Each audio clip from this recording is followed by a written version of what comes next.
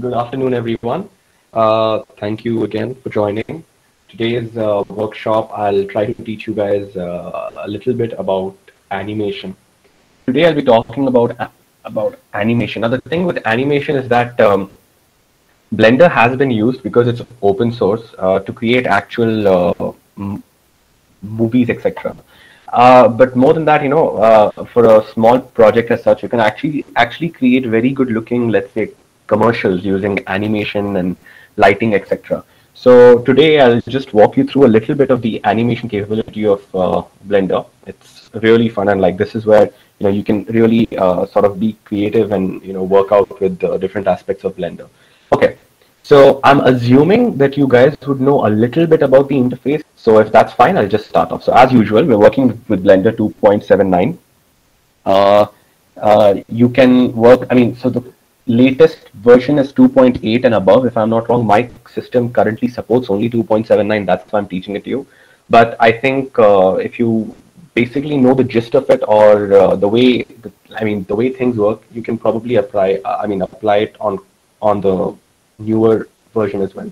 It shouldn't be a problem as such. Okay, so the moment you open, obviously you get this screen. You click anywhere, right? Left click, and you get your basic interface, which is again the cube. Now, immediately, if you notice at the bottom of your screen, you will see this light gray space, right? With like these numbers, -50, -40, etc., and then 0, and then all the way till 250. You will see that this, on the left hand side, you have this dark gray area on the left and on the right. And in between, you have this light gray area. Now, this light gray area, essentially for animation, this is what we will be using. Now, again, if you want to change anything, you can come to this line over here and your cursor will change. And while holding your left mouse button, you can, for example, drag it up or drag it down. Okay, that's one way that you can change it. The other thing is, by holding your middle mouse button on this light gray area, it will change like this, and then you can basically position it somewhere like this, right? Then, by bringing your mouse to this light gray area and using your scroll wheel, you can either extend it or make it smaller, okay?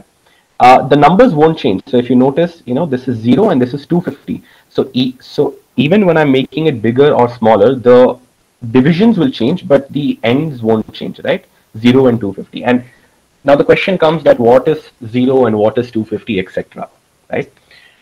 To answer that, this is essentially the number of frames. What do I mean by a frame? A frame is a single picture, okay?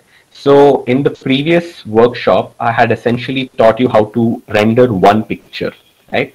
That one picture was one frame. So I'll just pause here and explain a little bit about how a video works. I think most of you understand it anyways, but I'll explain it nonetheless. So a video is nothing but a lot of pictures playing very fast, okay? And the rate at which the pictures are playing, we call it frames per second, okay? So to give you an example, on the right-hand side of your screen, you will notice that there is something called 24 FPS, right? 24 FPS essentially means 24 frames per second. What that means is that if a video has 24 frames per second, that means every 1 second of that video has 24 pictures in it, right? But because those pictures are moving so fast, so you're seeing 24 pictures go in front of you in 1 second, it looks like it's a video, right? I mean, that's pretty much basic. Everyone understands that. So the way Blender works is also like that. That when you're rendering a video, it actually, so if you're rendering, let's say, a 5-second video, or okay, let's say you're going to render a 10-second video, and your FPS or frame rate is 24 frames per second. So 1 second has 24 frames, and if you're going to render 10 seconds, that's going to be 24 multiplied with 10, 240 frames. So overall, what Blender does for you is it actually individually renders out those 240 frames, and then it combines them with the frame rate of 24 FPS, and finally it will give you a 10-second clip. Now, of course, 24 is like the standard or the bare minimum. You can do 30 frames per second, for example, or if you want a really smooth video, you can also do something like, let's say, 60 frames per second. So if you click on this 24 frames, you get all these options. So you can do 30, 50, 60. That depends on you. But 24, if I'm not wrong, is like the is the bare minimum recommended sort of frame rate, right? Okay. Now that I've explained you what an FPS is, this 0, 10, 20, 30 are nothing but frames. So this entire gray area is what you're going to be working with. When you open Blender, by default, Blender assumes that you're going to be creating a video that has 250 frames in it. This is like a default when it opens. So that's why it stops at 250. 240 would be something like 10 seconds plus another 10 frames. So it's about 10 seconds. So Blender assumes that you're going to start off with 10 seconds. So the first thing that you do is you figure out how long you want your video to be. Of course, you can always change that later. Now, let's assume hypothetically that I will be animating a 5-second clip. Okay. If I'm going to be animating a 5-second clip with a frame rate of 24 frames per second, that's going to be 5 into 24, which is 120, right? So how do I set that? If you come to the bottom, you will notice that there is a start and there is an end, right? That's fine. So it starts at the first frame and it ends at the 250th frame. At this end over here, if you click on it and if I type in 120, this automatically gets reduced to 120. That means this is my workspace now. This is the length of the video that I will be working with, right? So it starts at 0, ends at 120. Of course, using my scroll wheel, I can increase it. So what happens when I increase my when I increase the length of that using my scroll wheel is, right now, if you notice, the divisions are 0, 10, 20, 30, 40, 50, etc. If I increase, if I scroll through my scroll wheel, the divisions go from 10 to, let's say, 5. So now it's 0, 5, 10, 15, 20, 25, 30, 35. Okay. So I spoke to you about this light gray area, about frames per second, and about, the total length of your video. So right now it's 120 frames per second. Okay. The second thing is, right next to start and end, you will notice that there is another small box over here that has 1 written on it. What this means is the frame that you are on right now. You can individually move it to go to each individual frame and you can edit that frame. Or if you quickly want to jump through, you can also type in, so something like 45, and it will skip to the 45th frame. This we will be using a lot because when I want to, for example, put in different features in different frames, I can directly jump to them by typing out that frame over here. All right. So I've spoken about this. I've spoken about the FPS and that part. Okay. Now I'll begin talking about the actual, the basics of animation. Before I begin that, as usual, there's a lamp over here. I don't need it right now, so I'll click on it. We are right now in object mode. I'll click on it and then I'll press an X and then delete. So that lamp is gone. Okay. If you press the N button on your keypad, you get this extra column here, right? So if you press N, it comes. If you press N again, it goes away. So okay. I've also activated my screencast. So every time I press a key, it will come on the left-hand side. So if in case you're not, you could not hear what I said or something, this left side will tell you what I'm pressing on my keyboard. So right now it shows that I pressed the letter N. Okay. So if you also press the letter N, you get this, right? This column over here. Fine. Just keep that on for the time being. Now, when I click on the cube, immediately I get these extra things, right? So to show that, to show it to you again, if I deselect my cube, if I select my cube, I get these things over here: location, rotation, and scale. These are exactly what they mean. Location, for example, if I move along the x-axis, you will notice that only the x location is changing, y location, z location has not changed, the rotation has not changed, and the scaling has not changed. Okay. So I just press Control plus Z. Okay. Similarly, if I rotate it, let's say along the x-axis, something like this, only the rotation value has changed, but the location, rotation, and scaling, the y and z rotation and scaling has not changed. Okay. Similarly, if I scale it, which is scaling it, whether bigger or smaller, because I'm scaling the entire object, both X, Y, and Z are getting scaled equally. You might notice. So right now it's 2.46, 2.46, 2.46. but rotation and location obviously have not changed. Okay. The reason why I spoke so much about location, rotation, and scaling is because it's going to play an important role when I begin to talk about the animation aspect of it. Okay. Let me just start off by showing you how to start your, like, the most basic animation. So as usual, click on the cube and click on your keyboard the letter I. Okay, so when you click on the keyboard the letter I, you get this menu over here.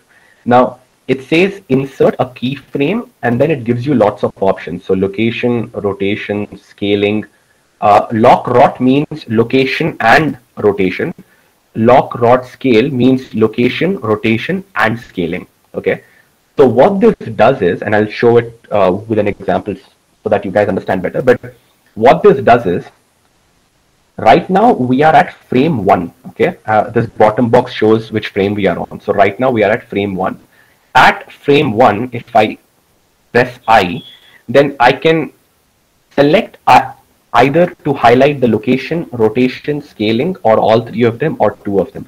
What that means is, for example, if I click on location, rotation, and scale, for example, immediately you will notice that these sides have become like yellow. They were previously gray, now they have become yellow, which means that it now recognizes that at frame 1, the location is 0, 0, 0, the rotation is 0, 0, 0, and the scaling is also 1, 1, 1.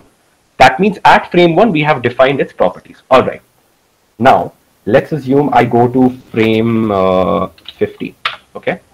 So when I go to frame 50, nothing changes from the cube. I basically have moved to frame 50, but the cube is still where it is. Now that I have moved to frame 50, let me, for example, move my cube somewhere up here. Let me scale it, something like this. Let me also rotate it along the x-axis. Okay. So I have done three things. First, I moved it up, then I scaled it, and then I rotated it. That's shown over here. My location has changed in the Z direction. I have rotated it along the x-axis, and I have scaled it equally. So it's 3.417, 3.417, 3.4, like 417. Now, at this configuration, if I press I again, and if I choose lock rot scale, it locks my location, rotation, and scale again. That means at first frame, I had certain values, and at the 50th frame, right here, at the 50th frame, I have these values for location, rotation, and scale.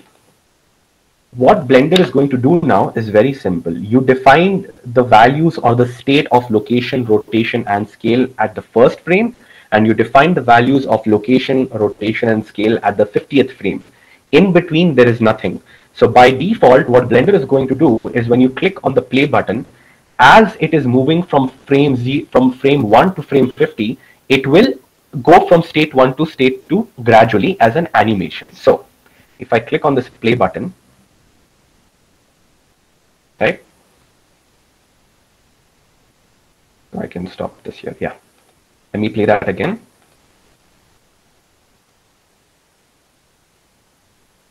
So you will notice that three things are happening over here. First, as it is going from this height to that height, while it is going up, it is slowly tilting. Okay.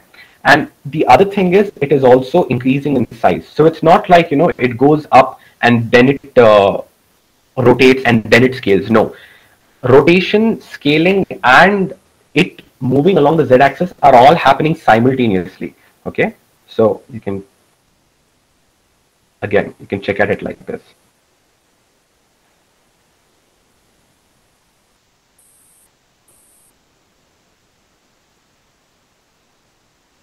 Right.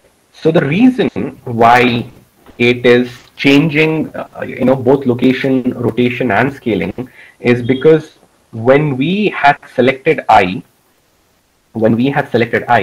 we said to Blender basically that at the first frame I want you to note down the values of location, rotation, and scale. So it noted down all the three values, and then at the 50th frame also I used the same feature, so it noted down all the three values again, and therefore you can see it changing all the three values as it is going from frame 1 to frame 50.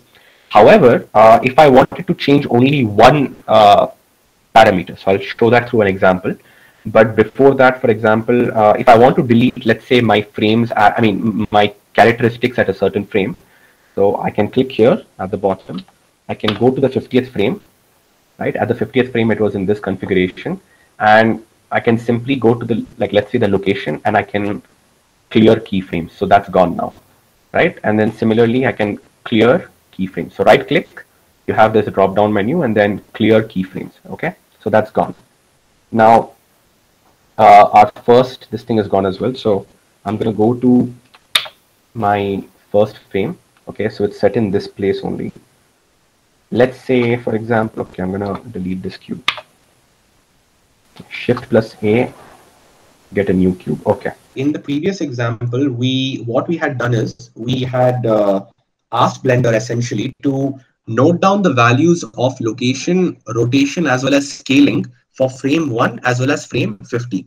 That's why when we were clicking the play button, you could see that the properties of both the location, and what I mean by location is it was moving along the z-axis. The properties of rotation, what do I mean by rotation is that I had asked it to rotate along the x-axis, and scaling, I basically made it bigger. So Blender did all three. That is because I asked Blender to note down the values of location, rotation, and scale for both frame 1 and frame 2.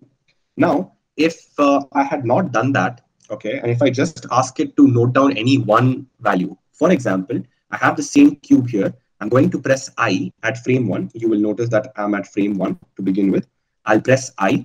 And then once I click on I, instead of location, rotation, and scale, if I just click on location, only the X, Y, and Z values are noted. Now, let's assume that I go to the 50th frame. Okay. Once I have gone to the 50th frame, let's, I'll take my cube, I'll move it to a certain height. I will also increase the size, scaling, and then I will also, let's say, rotate it. Okay. Now, at the 50th frame, I have changed, I have moved from this point to a higher point along the z-axis.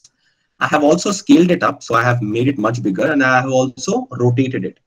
However, if I click on I, and if I again only select location, and if I, so this button over here goes to the first frame, okay? This button over here goes to the first frame, so I'm back over here. If I click on play, it only moves in the X direction. So you will notice that it's not changing, it's not rotating or it's not scaling. It's only moving in one direction. And the reason for that is because we have only noted down the location values of it.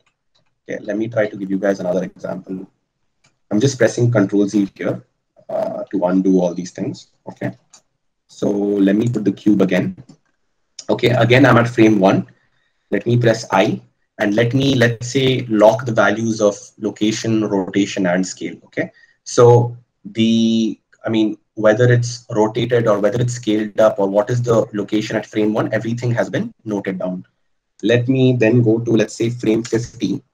And then at frame 50, let me go to a certain height, increase the size of the cube, and also, let's say, rotate it. Okay. However, at the frame 50, I will only ask it to remember the location. So insert keyframe only of location. Okay. Now, if I go back to my first frame, and if I click on play, you will notice that the same cube with the same height, like the same cube with the same size is just going up. Whereas in fact, I just showed you that after I went up, I had scaled it up and then I had rotated it as well, etc. The reason it did not remember that is because, see, at frame 1, I asked it to remember the location, rotation, and scale. That's why this particular configuration, right? The way that the cube is sitting over here, the way that it is, it has no rotation, the scaling one, everything is recorded. However, at that height over here, above that height, the keyframe that I had inserted was only of location. So my scaling as well as my rotation does not take place. That's why when I click on play, only, the cube basically just goes up. All right. So I'm just going to press Control Z again. Get this back. Okay. Now that I'm done with that, I'll talk about another thing, which is essentially speed. Okay. So Let me just put it on the top view, something of this sort. Okay. So let's assume that I have my cube over here, and as usual, I'm at frame 1. So I'm going to click on I, and then I'm going to lock all three. So location, rotation, and scale. Okay, that's locked for me. Now I'm going to go to, let's say, the 50th frame, right? The 50th frame is there. Always start off by entering the value of your frame and then moving your cube and then, inserting the keyframe. So I've put in the 50th frame. Right now it's in the 50th frame. And now what I'm going to do is I'm going to move my cube only along the y-axis. Okay. Let's assume I've moved it somewhere here. Okay. Somewhere here, for example. Somewhere here is fine. Okay. Then I'm going to press on I again and then location, rotation, and scale. Now, when I go back to my first frame and if I click play, my cube goes from that point to this point. Okay. Pretty straightforward. Now, it has a certain speed, and you might have noticed that I did not put any input for speed. Okay, I just put in the locations and the frames. The reason for that is, think about it. Speed. I mean, I'm pretty sure you all. I mean, like all of you know the formula of speed, right? Speed is essentially distance by time. So by choosing this point and this point, I have provided the distance, and the time essentially is your frames. So in this case, it is 50 frames. So I have given the distance as well as the time. So the speed by default is automatically calculated and we don't need to enter speed. Now, let's assume for the same frame, okay? For the same frame, instead of keeping it over here, if I had, for example, kept it somewhere a little bit further and done this. Right. So now what I have done is initially the distance was still here. Now I have increased the distance. So speed is equal to distance by time. My time is same, which is 50 frames. But what I have done is instead of asking the cube to only come till here, I have asked it now to come all the way here. Okay. Because the distance has increased and the time is same, obviously the cube is going to be much faster because within the same time, it has to cover the same distance, right? So if I click on play, you will notice that it's much faster than it was in the previous frame. So the same thing, you can increase your speed by either keeping it at a lower frame, or you can just increase the distance and your speed will get calculated automatically. Right.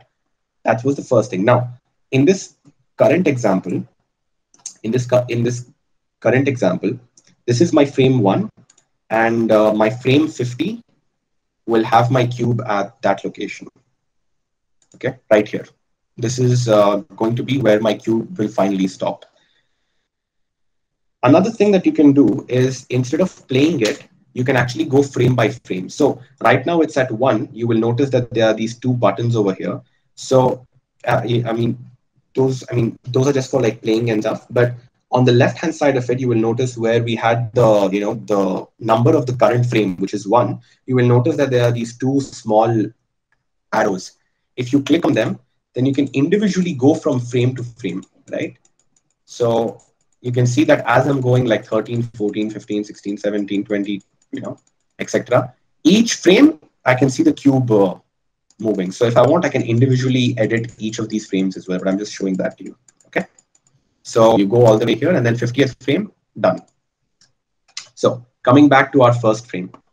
Another thing which you might notice is when I chose the first spot and the second spot, and if I click on play, the cube obviously is moving in just a single line, okay? And that's the default. When you choose 2 points, Blender will automatically take that object from this point to that point in a single straight line. But let's assume that's not how you wanted to do. You wanted the cube to go from the same point, which is point A, to the point B, which is here. But instead of going in a straight line, let's assume you wanted the cube to maybe go in a zigzag way, okay, like this. But by default, when you enter the location here and the location here, the Blender is basically going to ask the cube to move in a straight line. There are lots of ways in which you can do that. The first thing is you could have individually asked Blender to go in these directions, which is first frame here. The second frame, instead of choosing, the 50th frame, instead of choosing over here, you could have chosen, let's say the 50th frame over here, and then the 70th frame over here. So it will go from here to here in the 50th frame, and then from here to here in the 70th frame, etc. Now, I'll just give you an example of the current one. So right now, I have my cube over here first frame, point A. This is the 50th frame and it's in point B. Now what I'm going to do is in between, I'm going to add a few stops. So I'll explain what that means. I'll go to the, let's say 10th frame, okay? When I go to the 10th frame, the cube moves over here. Now what I'm going to do in this case is I'm going to move the cube in some other location, let's say somewhere here for the 10th frame, okay? I keep it here and then I'll press I and then again, location, rotation and scale, okay? So if I go back to my first frame, you will now notice that there are 3 keyframes. At frame 1, the location of the cube is here. At frame 10, the location of the cube is here. And at frame 50, the location of the cube is here. So when I click on play, the cube is going to have a motion something like this. It's going to go from here to here in 10 frames. And then from there, it's going to come to your 50th position. So if I play, right?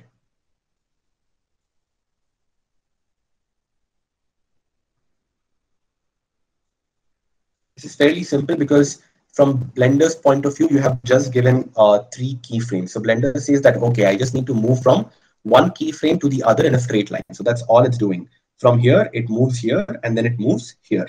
Now, if I wanted my zigzag pattern, I added a keyframe of, the cube coming over here at 10th frame. Let's assume for the 20th frame, I add something here. So I can go to the 20th frame, and the cube will be somewhere here. And then again, I click on G, and let's assume I'll keep the cube somewhere here. And then I'll click on I again, and then lock rotation scale. Again, let me go back to my first frame. Now you will notice that there are 4 frames, 1, 10, 20, and 50. At 1, we have told Blender that the location is here. I mean, the location, rotation, and scaling, etc. is here. At 10th, we have asked it that it's somewhere here. At 20, it is somewhere here. And finally, at 50, it is somewhere here. So how do you think it's going to move? It's going to go something like this. Once it comes over here, there's nothing else, except the last position here. So it's going to have a motion of like this. Okay. So let me just play and show it to you guys.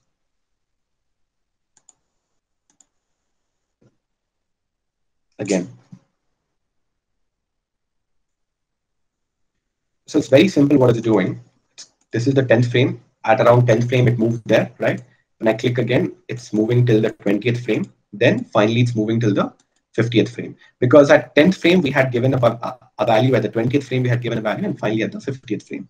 Similarly, what I'm going to do is, let's say at my 30th frame, I'm going to add one more location. Let me keep it somewhere here. Click on I, lock rotation scale. And then finally, at 40, let me add, let me keep it somewhere here. I, lock rotation scale. Okay. So now we're going to have a purely zigzag pattern, right? So I'm going to click on play. Right. I'm going to click on play again.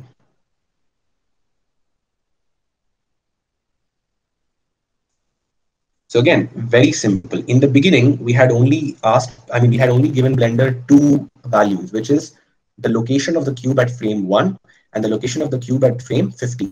So Blender had a pretty simple task. It was like, okay, at frame 1, I'm here, and I'm frame 50, I'm supposed to be here. So throughout the frames in between, I'll just basically travel in a straight line. Now what I have done is that in between, at frame 10, at frame 20, at frame 30, and at frame 40, I have given it different locations. Now, from frame 1, the immediate next information is at frame 10, which is basically that the cube needs to be here at frame 10. So between here and here, it will go in a straight line. And then from 10, the next available information is that the location of the cube is at here, is supposed to be here at frame 20. So therefore, automatically from here to here, it will again go in a straight line. And then likewise, it will keep going. So I gave you a very simple example of a zigzag pattern, something like a sine or cos wave. But if you wanted to do much complex, for example, patterns or motions, etc., you would have to distribute them throughout the frames, because at the end of the day, Blender is going to go in straight lines. So you have to distribute it in that sense. Another aspect, if you notice that when we only have to travel from here to here in a straight line, the the speed of the cube was, it was fine. But now if I click on play, you will notice that the speed of the cube is pretty fast. And the reason it's fast is, again, very simple. Our time is same, right? Speed is equal to distance by time. Our time is still 50 frames, right? From point A to point B, we need to reach in 50 frames. So 50 frames has not changed. However, the distance has greatly changed. Before it was only, in a straight line like this. Now we have to go in this zigzag manner, and obviously that's a much larger distance.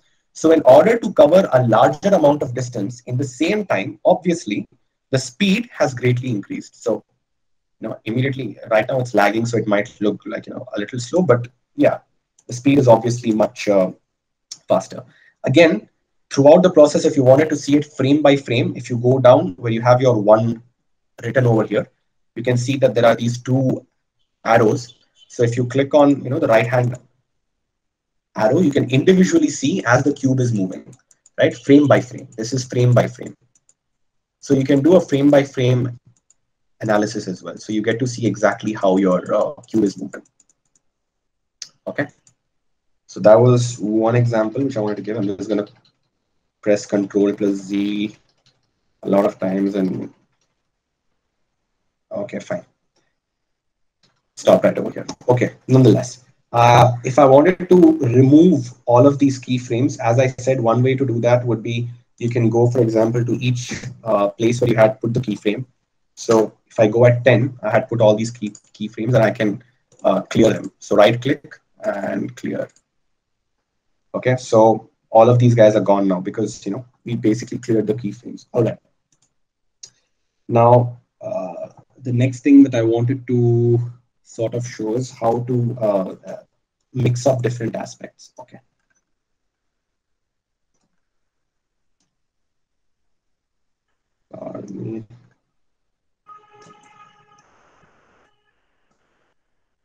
Okay. Yeah.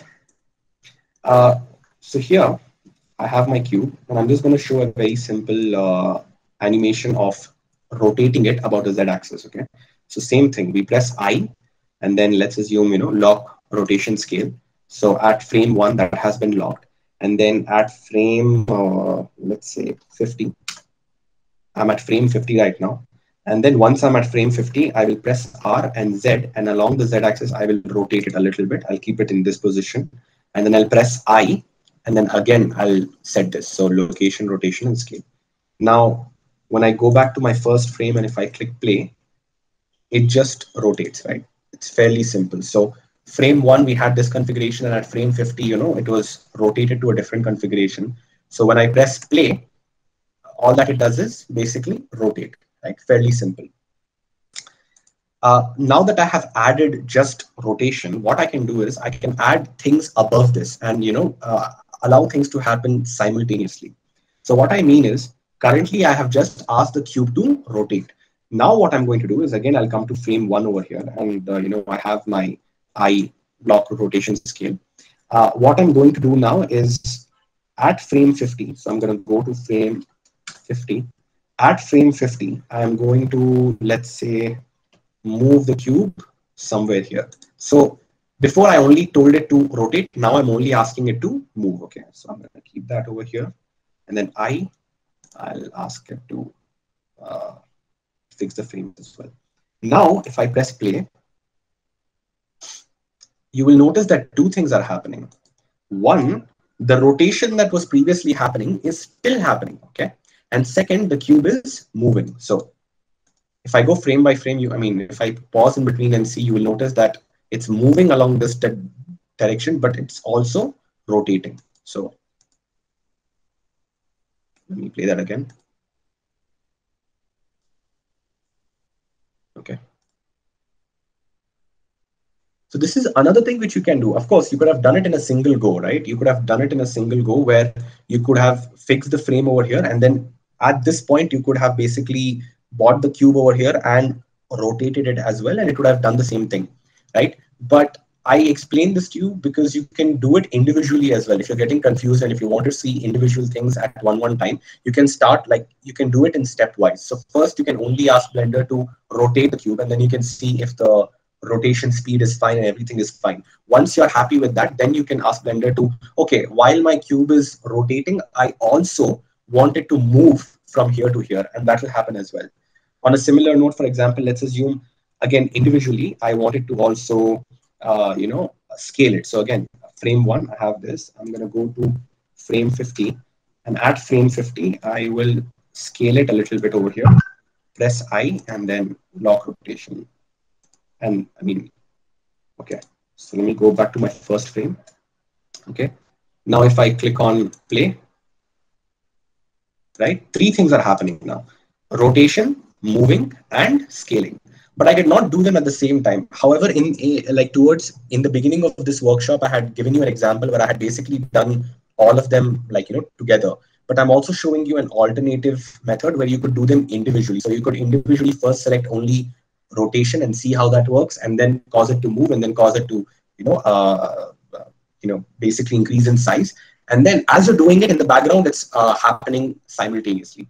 So again, if I click play now, it moves, rotates, and scales, right?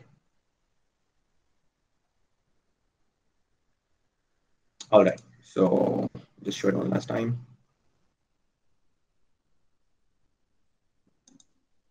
Okay.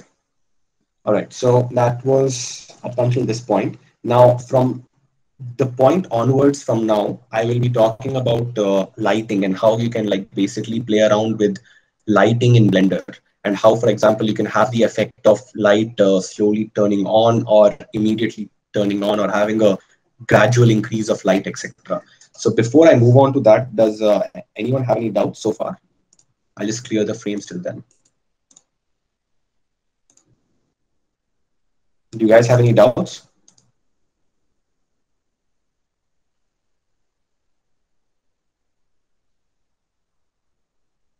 No. Okay, cool, fine. Let me just move my cube somewhere here. Okay, so to explain the concept of, I'll just delete this cube and have a new one. It's better. Okay. So to explain the concept of lighting in animation, etc., I'm going to quickly, build a setup like how I had built in my previous workshop for rendering it out, and then I'll basically explain it through that thing. Also, by the way, a quick note: despite, even though I've showed you, how to, for example, rotate it and scale it, etc., and all those things, at the end of the day, something that's very, very important is that whatever is within your camera view is all that is going to get rendered. So if you press 0 on your number pad, you come to your camera view here. Okay, whatever is within your camera view, that will basically get animated. So for example, right now I'm in my camera view. This is my cube. I'm going to do a very simple animation. So at frame 1, let me just fix location, rotation, and scale. And then let me go to the 50th frame, for example. Let me go to the 50th frame, right? And at 50th frame, let me rotate it something like that. And then add a keyframe there. And if I'm back to my first frame and if I click play, this is rotating, okay? Now, if you press 0, you come out of your camera view. Now, you might have basically, done those animations, etc., and then you might be seeing it from this view, which is what I'm showing right now. And you might be seeing that, okay, the cube is rotating like this. But when you are animating, this particular view is not what you're going to get. If you press 0, you come to your camera view. This view is what you're going to get. So, keep that in mind when you're animating. The view that is there within the camera, that gets animated. So if I click on play again, this is what I'm going to see in my animation, right? First point. Second point, just like how you could do all those things to the cube, rotating and moving it and etc., you can also do that to your camera. So very simple. For example, you have your camera here, right? I'll show you a quick way of working out so that you understand. I had showed you guys in the previous workshop that if you go to the top right of your screen here, your cursor will change into this cross, right? This plus sign. While holding that with your left key, you can drag it and you get two screens like this over here, right? Now, in these two screens, on the left-hand screen, if I press 0, I get this view, okay? And on the right-hand screen, I can still basically, pretty much click on my cube or click on my camera, etc. So what I'm going to do now is here, this gives me the view of what my animation would look like. Now I'm going to click on the camera, and with the camera also, you can pretty much do the same thing that you did, with the other objects, which is basically, I'm going to select my camera and then I'm going to move my camera along the y-axis. So you can see as I'm moving my camera, the cube is, it looks like the cube is going front, but in reality, it's the camera, right, which is going back. So I have my camera here fixed over here. And at this point, I am at frame 1. I'll click on I, and then I will set the parameters for my camera. Okay, done. Then I will go to the 50th frame. And while I'm in the 50th frame, I will move my camera something like this. Okay, somewhere here. And then I'll click on I and then lock rotation scale again. Now you will notice that two things will happen. One, we have asked our cube to rotate along the z-axis. And second, we have also asked our camera that at frame 1, you have to be here, and at frame 2, you have to be here. So the cube is going to rotate, and also the camera is going to go from, this point to this point. So if I click on play, right, this is how it's going to look like. In your actual rendered video, this left-hand screen of the screen is what you're going to see, right? A rotating cube. So it will look like the cube is coming towards you, right? Because this, after you're done animating, this part of the screen is pretty much, it'll look like it's static. So in your actual animation, it will look like the cube while rotating is moving towards the left-hand side. But in reality, what you have done is you have kept the cube where it is, but the camera is moving from left to right. Okay. So if I press on play again, the cube on the left-hand side, you can see it's rotating, and it looks like it's coming towards the left-hand side, but in reality, it's not. So if you want to see how it's playing out, in the actual thing, if you notice from here, yeah, if I just zoom in a little bit, yeah. So now you can see both the cube as well as the camera in their, in this view. And if I click on play, you will notice that the cube is rotating and the camera is moving, right? I can go frame by frame as well. So the cube is rotating, and as it's rotating, the camera is moving. So what would be highly recommended is that you have this sort of a setup when you're trying to animate, because you can know how exactly your animation would look like, and then you can also play around with these things. Okay. Let's assume we wanted something like a, okay, how to explain this? 1 second. I have this at the 50th frame. 1 second.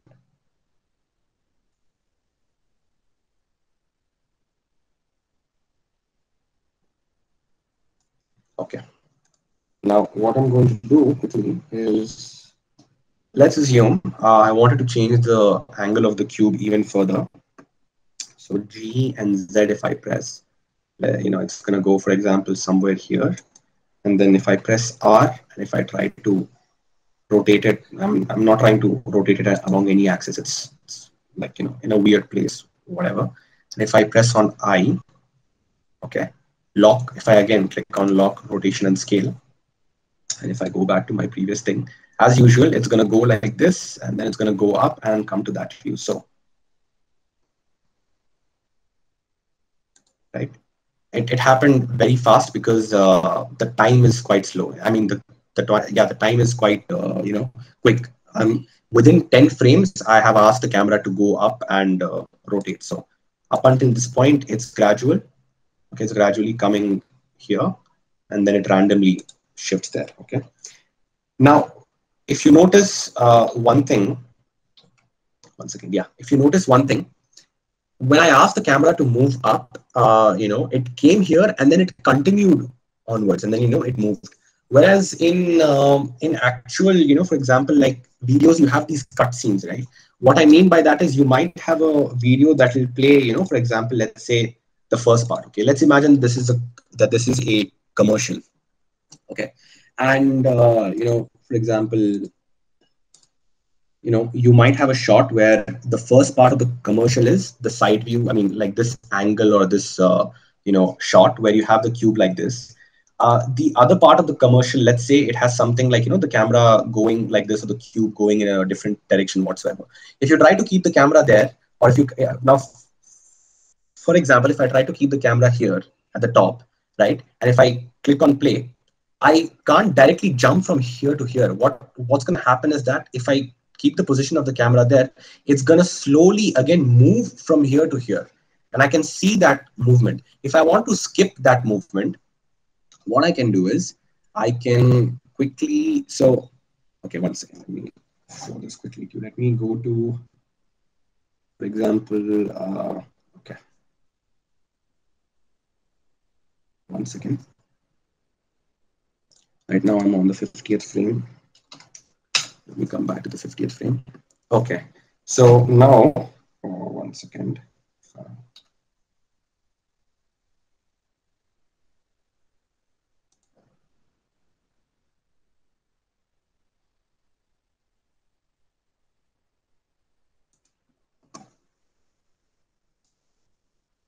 Let me just quickly, 1 second. 51st frame.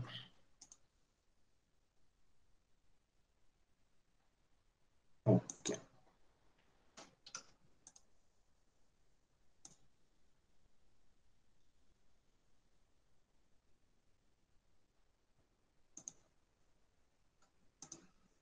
Okay, let me quickly see if I got this right. I'm just trying to.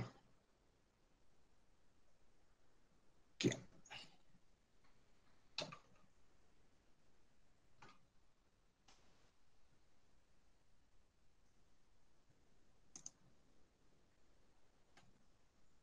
Give me a minute.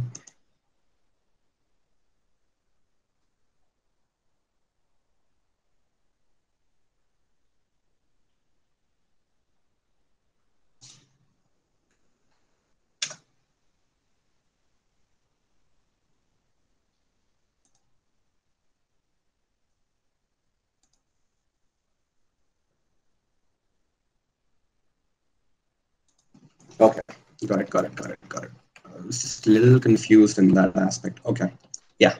What I essentially wanted to show you guys, which was basically, I was going to bring this up in the lighting part of it, but I just wanted to show you guys. So what I meant to show is, for example, up until this point, I think it was pretty clear that you have your camera coming in like this and you have your cube rotating. Now, what I said is, for example, let's assume for the same camera at, let's assume the 70th frame, right? Right now I'm at the 70th frame. At the 70th frame, if I had asked the camera to, go somewhere up like this, and if I, for example, chose the position something like this, okay? And if I click on I, lock rotation and scale again, and if I go back, right? So what's going to happen is you're going to see a gradual movement, okay? This is what I mean. So up until the 50th frame, you have like this. And then from the 50th frame till the 70th frame, you can still see the camera go up. This is what I meant to say, right? You can see the gradual movement of the camera go up. What I wanted to show was, suppose you don't want that, right? And suppose you directly want that after this, you don't want to show the camera going up. You directly want the camera to be like, immediately you want it to be here at the top. If you want to do that, what you can do is at the 50th frame, this is the position of the camera. You go one frame above. So you go something like 51st frame. And then at the 51st frame, you can, for example, keep your camera somewhere here and like, let's say, rotate it, something like that, etc. And then click on I again, and then lock rod scale. So now, because the camera is at the 51st, because the new position is at, the 51st frame, it's not going to have a gradual up, an upswing. It's going to come till here gradually, and then immediately it's going to shift there, right? This is helpful, for example, if you're doing cutscenes or something, right? This is what I wanted to show. In the previous example, after 50, you could see as the camera is slowly moving up and rotating, etc. Whereas in this version, it goes up until here and then immediately it shifts there. Okay. And that was one thing that I wanted to show. Then, yeah, now I'll just quickly move on to the lighting part of it.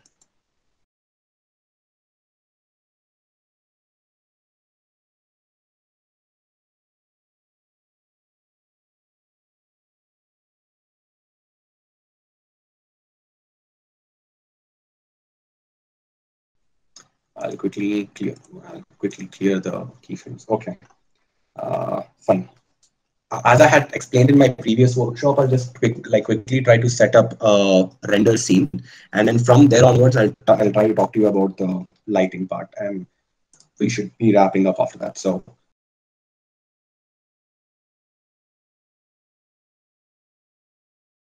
I'm creating a base, okay, and then I'm going to have my selecting my cube, move it somewhere here, okay.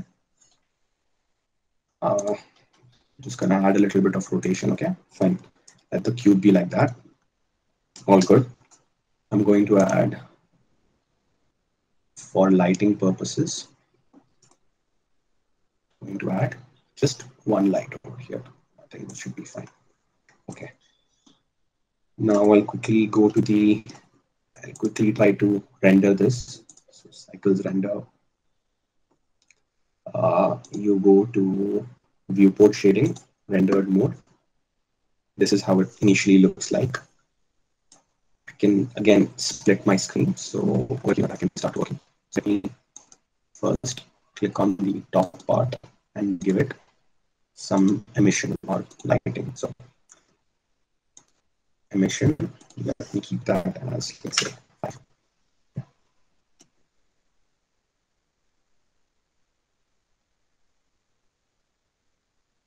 The background color, let me change that to complete black. Base, let's keep it black. We'll come back here, add new.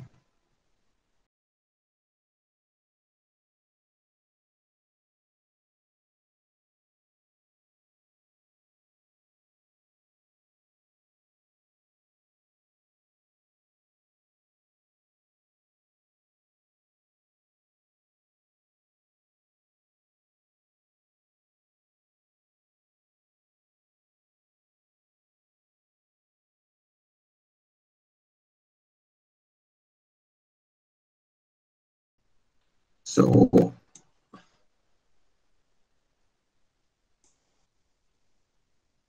let's take a lighter color.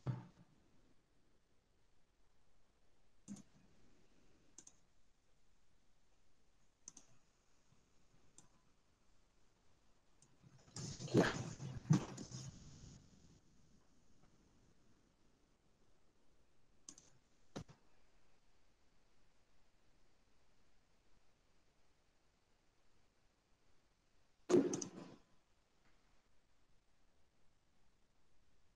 Basically copied it and then going to add another lighting source here.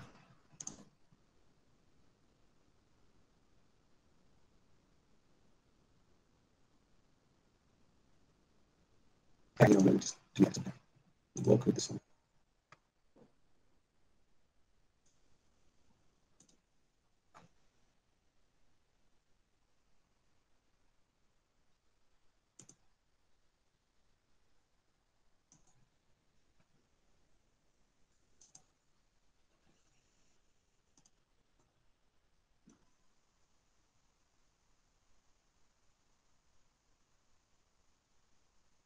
Okay, so we have our cube. I just need this line that I'm extreme concept.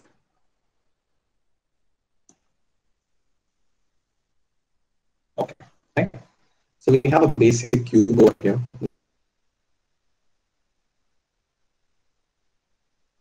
So a gradual lighting means, for example, if I'm having a 5-second clip, throughout the 5-second clip, the lighting is going to slowly increase. So at the first frame, it's going to be 0, as in it's going to be switched off. And then at the 50th frame, let's say, it's going to be lit. So in between, from frame 1 to frame 50, it's going to slowly, it's going to keep on increasing. So that's a gradual lighting. The second type of lighting is, for example, if you want, like, how, for example, if you enter your room and if you switch on the bulb, it does not gradually increase in its intensity. It goes from immediately being dark to suddenly being, lit. So that's what we're going to do here. The first thing is the material, right, for the lighting source. We don't keep it as emission in animation. What we try to do is, instead of emission, there is something called mix shader. Okay, what mix shader allows you to do is it allows you to combine two materials. So what I'm going to do is I'll choose one as emission and the other shader as something simple like glossy BSDF. Okay, and then in emission, let me keep the intensity 5. Okay? Now you will see that there is this word over here called FAC. Now FAC is right now at 0.5. What that means is it's trying to mix the properties, like 50% of light of emission properties and 50% of let's say diffuse BSDF. Now if you go to any one of the extremes, only one property will be seen. So for example, right now it's at 0.5. If I go at 0, the property of this tile over here will be only light. Okay, that's why it's brighter now. And if I go at 1, the property of that will be diffuse BSDF, which is basically a normal material, so the light is switched off. Okay, so at 1, you can imagine that the light is switched off, and then at 0, you can say that it is switched on. So in order to have a gradual lighting, it's very simple. Right now I'm at frame 1. I'm at frame 1 right now. I will keep my FAC to 1. Once I have kept my FAC to 1, on this, where it shows 1, if I click I, it will select this. You will notice that it has become yellow. What that essentially says is, just like my rotation, scaling, and location, over here, I can similarly tell Blender that, okay, at frame 1, remember that the property of this tile is dark. Okay. Then let me go to, let's say, frame 50. Okay. So I'm at frame 50. And then at frame 50, I can change it to 0, let's say. Okay. For some reason, this has gone inside. I don't know what happened to the cube, but okay, we'll figure it out. So at frame 50, if I bring my FAC to 0, that means at frame 50, the tile is going to have the property of light. So once I have kept it to 0, I can go over here and click on I, and you will notice that it has become yellow. What this essentially means is that at frame 1, let me just go ahead and show, at frame 1, it is dark. Okay. And then at frame 50, it is light. So when I click play, throughout the video, it's not going to, like suddenly switch on. It's going to have a gradual, like as though the light is slowly turning on. So the intensity of the light will keep on varying such that at frame 50, it is completely on. Okay, so before I show that, let me just put this down, because, yeah. Okay, now if you notice, if I click on play, on the left hand side, it's rendering, so it might not immediately show. So right now I'm at frame 4. Okay, you will notice that as I'm increasing my frames, the light is slowly turning on. Right, I'm at frame 13 right now, and it is slightly turned on. Right, as I'm increasing, for example, right now it's at frame 18, then frame 30, then frame 40, then finally frame 50 is fully lit. Also, you might have noticed that the cube is rotating. The reason the cube is rotating is that our previous frames, the example frames where I had shown the rotation of the cube, is still on. So even though we are playing with the lighting, so the light is going from completely dark to completely bright, and at the same time the cube is also rotating, because I have not deleted those frames yet. So let me just try to show that again. So as I'm progressing, the cube is both rotating as well as the lighting is getting fully fledged. Now, of course, I can change my lighting. I can make it more strong. So right now it's at right now it's at 5. The strength of the light. Let's assume I had kept it at 8. So if I get at 8, then slightly more better.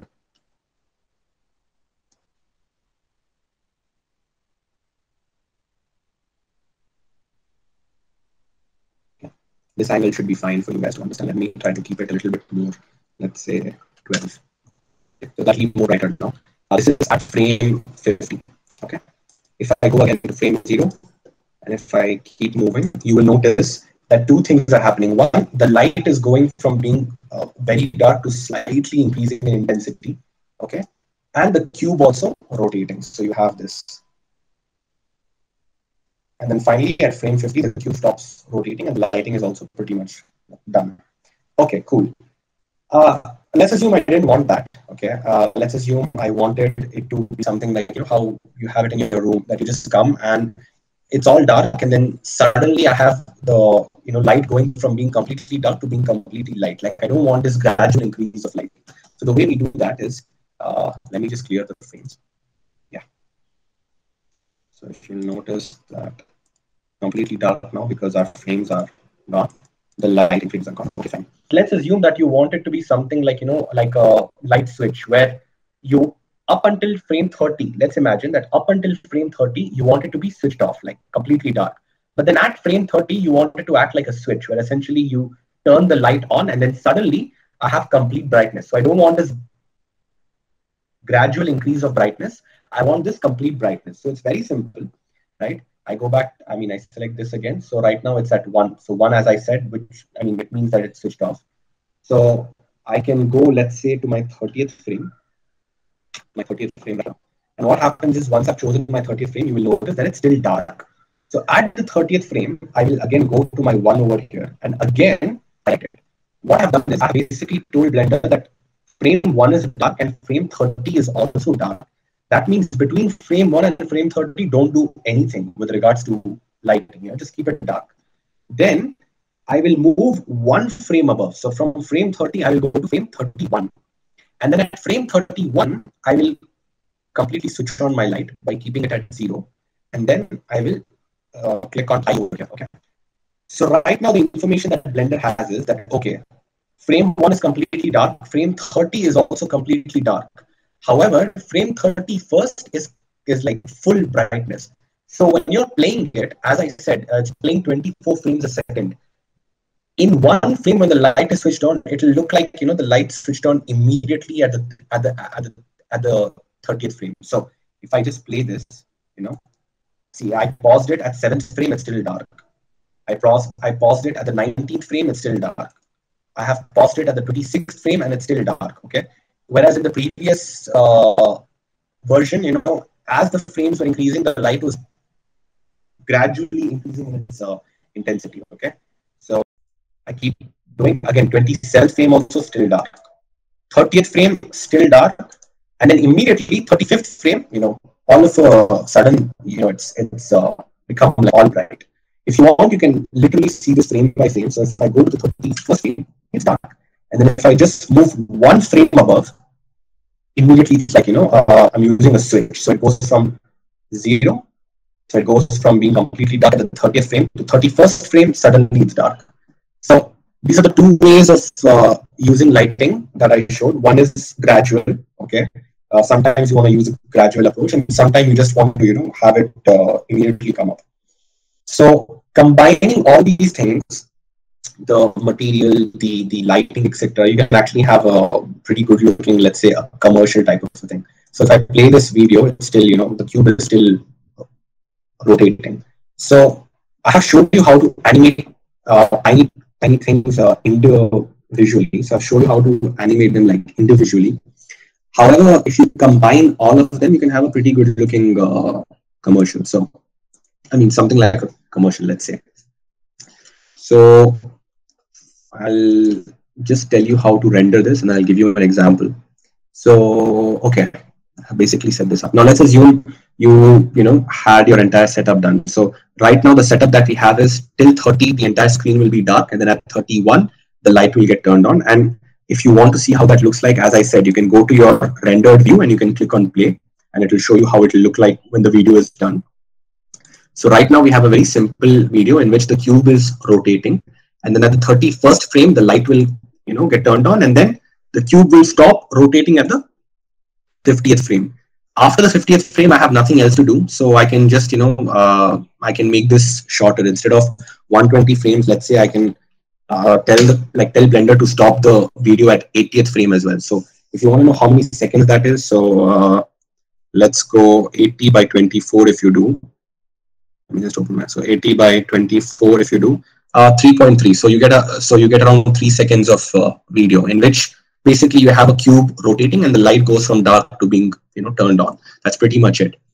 Once you have your entire setup ready and you have seen it in the rendered view and you are happy with what it looks like, etc., you click on the camera option here again and you get this entire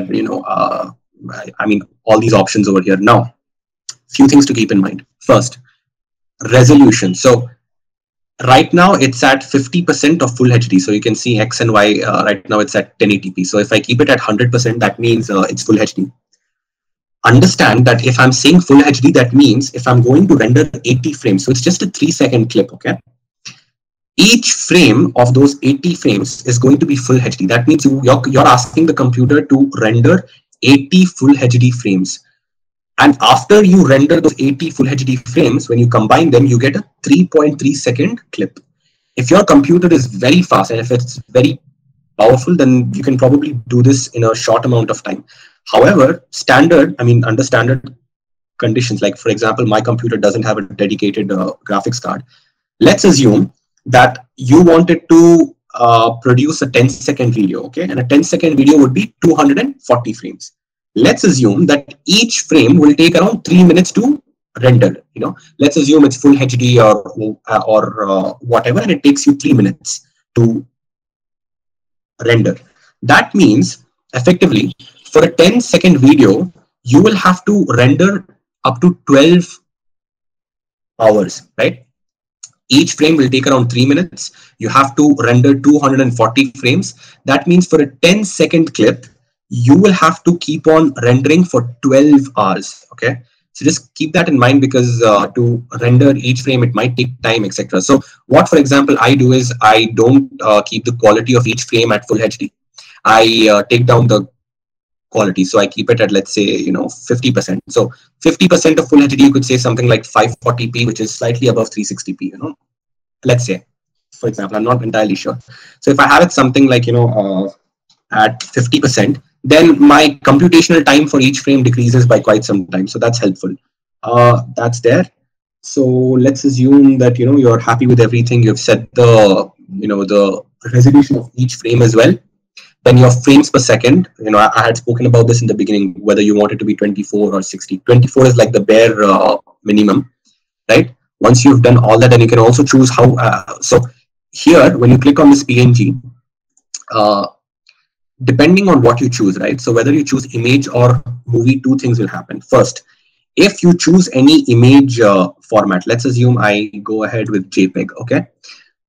What's going to happen is once I click on JPEG and then let's assume I click on animation, okay? Let's assume I click on animation. What's going to happen is that Blender will render out 80 frames individually and it will save them to a folder. So in that folder, you will individually have 80 frames and then, you can use those 80 frames and, you can use a separate software to combine those 80 frames and then play the video. The advantage of this feature is that let's assume in between rendering something wrong happened. And let's assume before something wrong happened, Blender had already rendered around 50 frames. In that folder, you will still have 50 frames. You can directly, go to the 51st frame and start to continue from there. That's the advantage of, like saying Blender, saying Blender to individually render out the picture so that you have all of those frames and then you can choose to combine them. That's one method. The other method is you will notice that there is an option called movie. So in movie, you can choose whichever format you want. Let's assume I go with AVI JPEG. If I choose a movie format and then if I click on animation, directly I will get a saved video. I'll not get individual frames. I'll directly get a saved video. Of course, the problem with this is that in between, if something wrong happens, you might have to start all the way, from starting. So that's one disadvantage. And the advantage with like saving individual frames is that if you had saved like half of the frames already, then you can continue with the other half. So that's around it. Let me give you an example of, so last, workshop, we had essentially worked around a coffee cup, and I had rendered a video of that coffee cup. So I can't render in front of you guys like right now because it's going to take a lot of time, but I'll just quickly show you how it's going to look like. So once I have this set at, let's say, AVI JPEG, I'm choosing the movie option right now, the directly, so that I directly get a video. If I click on animation over here, okay, what's going to happen is that it will begin to render out frame individually in front of my screen, but it won't save each of these frames. It will directly send me the video. It will directly save the video for me. So if you notice right now, it's rendering the first frame. And if you recall, the first frame was dark. In fact, all the frames up until the 30th frame are dark. After that, we have asked the light to be switched on. So if you notice on the top left over here, you get frame 1 written over here. And you realize that it's going to end at 80th frame. So once frame 80 gets rendered, then wherever you had asked Blender to save the file, so output is over here. Okay, you can, by clicking on this folder icon, you can choose whether you want to save your video in the desktop or a file, etc. Wherever you have told, wherever you had told Blender to save your file, it will basically save your video there. However, if instead of movie, if you had, let's say, selected those images option, then after rendering each frames, it would have saved those frames individually. So that's the main difference, right? I'll cancel this for the time being, because obviously it's going to take a lot of time. My computer is pretty slow in that regard, but I will show you an example of some of the videos. I mean, the coffee cup animation that I had done. So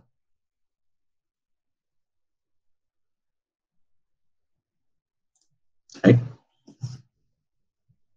This is also not in full HD. It's in 540p or something of that sort. Right. Okay. So let me just show you what all is happening over here. First thing you will notice, if you notice the left-hand side of the screen, at the beginning of the video, the light is quite dim. Towards the end of the video, it becomes bright. That means I have chosen that gradual light, technique, where essentially I had told Blender that, okay, at frame 1, the light is off, and at frame whatever, like the end frame, the light needs to be on. So throughout the video, the light will gradually increase. Okay, so it's not like an immediate increase. It's not like a switch. It increases gradually, like in small steps, something of that sort. The second thing, if you notice, is that in this coffee cup, it is rotating about the z-axis. Okay, it's rotating about the z-axis. So again, at frame 1, it has a certain orientation, and at the last frame, it has a different orientation, so it rotates. Another thing, in this video, it looks like the coffee cup is coming towards you, right? It's rotating and it's coming towards you. But in reality, what I had done is that the coffee cup was at a single place. So the position of the coffee cup was not changed. It was only rotating. My camera was actually moving from left to right. But when playing the video, obviously, it won't look like your camera is moving towards left to right. It will look like your coffee is moving from, your coffee cup is moving from right to left. So it looks like as though the coffee cup itself is, sliding and coming towards you. But in fact, in the actual production part, it was just rotating.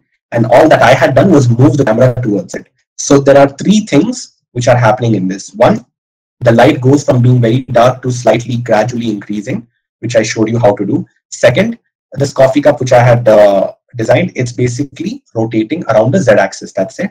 And third, the camera is moving towards the coffee cup. So in all, it gives you this, it's not that fancy, but it gives you this nice small animation where, you could probably use it as like a very basic thing. Okay. You could probably put this video in a different video editing software and, for example, add text over here or something of that sort. So, that's there. 1 second. Yeah. So I think that sort of concludes the animation workshop at this particular point. Is there anything else that you guys have any doubts so far, or anything else that you guys want to know or something? Like how it's done in movies, etc. So let me just quickly split my screen over here. I'll go to my the camera view, etc. Now, I told you one way of doing. I Okay, I spoke to you about how to move a camera in a single line, for example. So right now I have it. Okay, let me go to the first frame. Okay, one second. Right, I'm at my first frame and the camera is fixed over here. I can click on I and I can lock rotation scale, whatever, and then I can go to, let's say, the 30th frame. The 30th frame. Okay. Once I go to my 30th frame, I can move my camera. Uh, Second. Yeah, I can move my camera like this, let's say towards the object, and then I click on I and I can fix the values again. So what happens over here is if I click on play, you will notice that two things, I mean, actually three things are happening, but it's not rendered, so you can't see the light effect. But just in terms of motion, one, your camera is, I mean, your object is rotating, and second, your camera is moving towards the object. But when you render this out, it will look like the object is coming towards the camera. Okay, fine. Now, this is a single line of motion of the camera. If you want to be, for example, if you want to do complex stuff with the camera where, let's assume, okay, let me move this to the top view. Okay, and let me hide this. So I click on that and hedge. Let me hide this as well. Okay.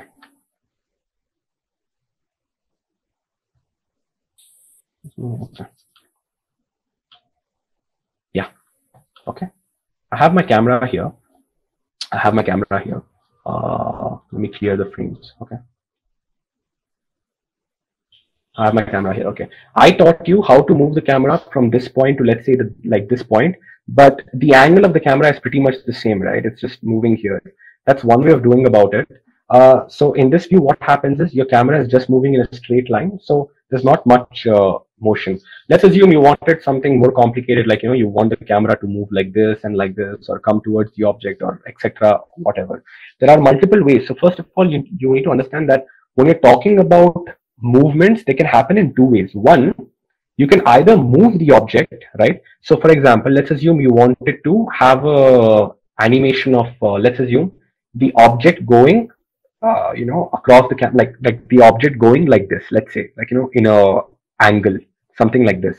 There are two ways of doing that. One, you actually move the object itself from in this manner, and the camera is constant. Okay. The other, the object does not move, but the camera moves like this, right? So it's very simple. Either the object is coming towards the camera or the camera is going towards the object. In either case, when you render the video out, it's going to look the same, right? Basically, it's relative.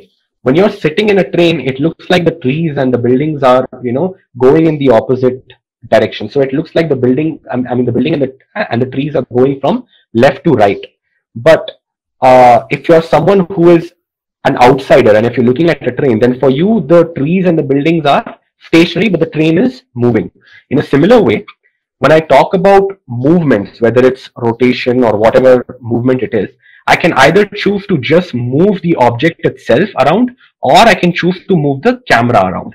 Okay, so for example, let's say I want it to be a little bit more sophisticated. So right now at frame one, I can fix the, the properties of the camera. Then let's assume at frame, let's say 5. Okay, at frame 5, let me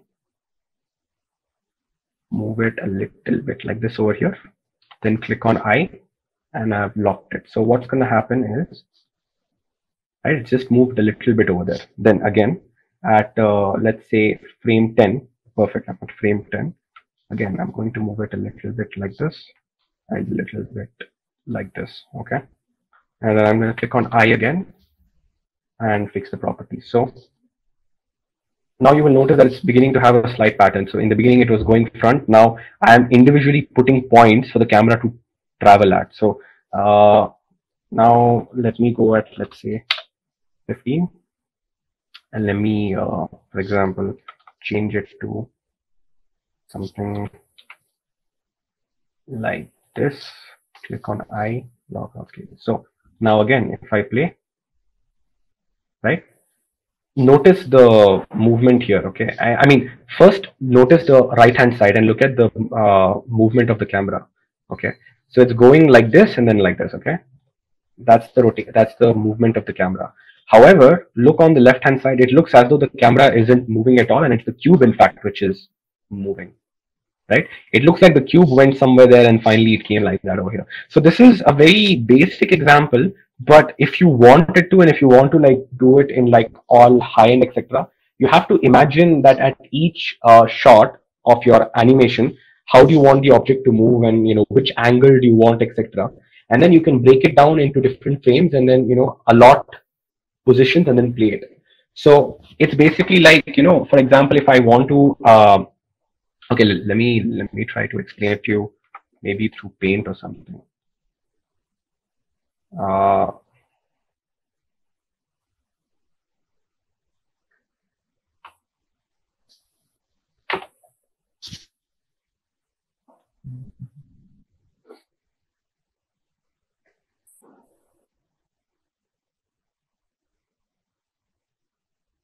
taking a while to open.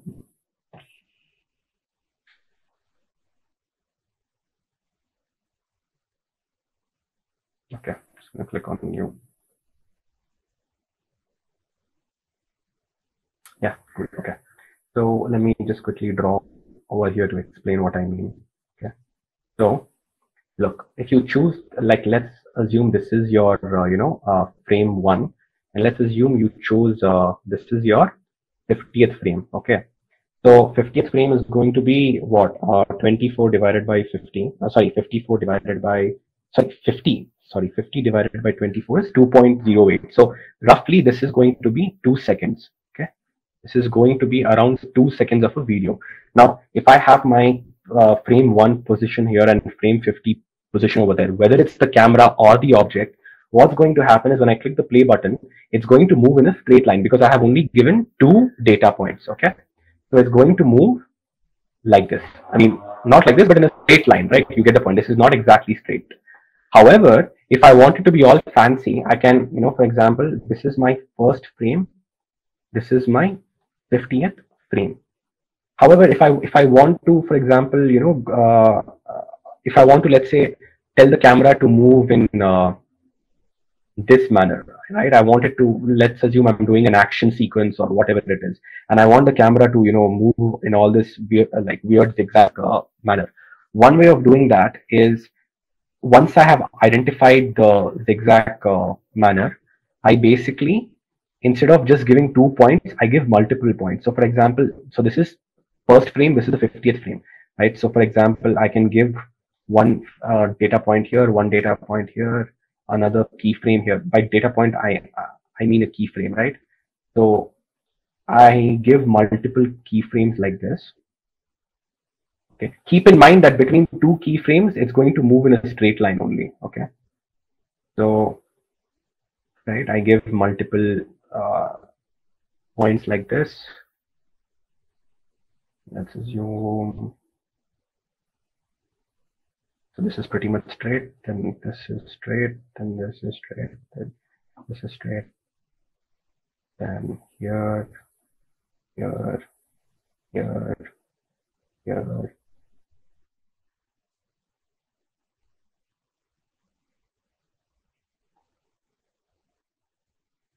Okay.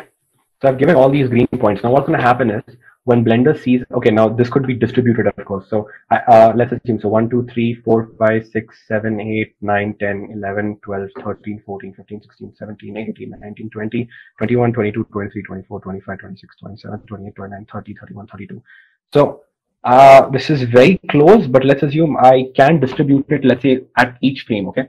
So this could be frame 1. This other green point could be, let's say, frame 2, okay? It does not matter. So frame 2, frame 3, frame 4, or whatever it is. Now, what's going to happen is, when Blender sees all of these points in animation, from first frame to this particular point, it's going to go in a straight line, then straight line, then straight line, then straight line. It's going to essentially basically go from each of these points in a straight line.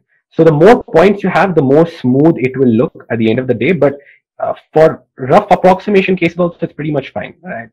So you're going to have something that's going to look like this, which is more or less close to the actual path that you wanted.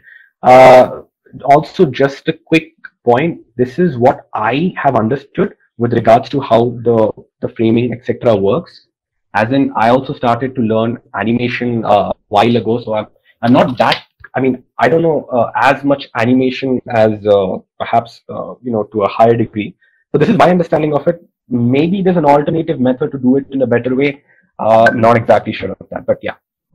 Cool. If there's any more doubts or any clarifications, something that you guys want, you guys can put it in the chat box or like unmute yourself and talk. So, like, I don't think there are any. So I would like to thank everyone for joining us today in the animation workshop using Blender.